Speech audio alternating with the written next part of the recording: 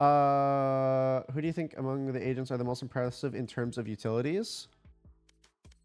I think like characters that are probably the coolest in terms of utilities. I think Omen. Um, let's see who else. Sova, Viper, Yoru, Astra, Breach.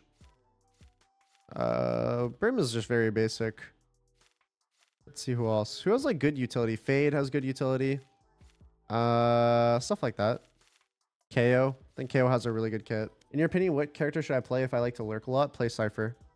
Cypher is the ultimate lurking character. And Cypher has self-sufficiency with lurking, unlike other sentinels. Like if you play KJ, you don't really have any self-sufficiency. You just have to walk up with your body.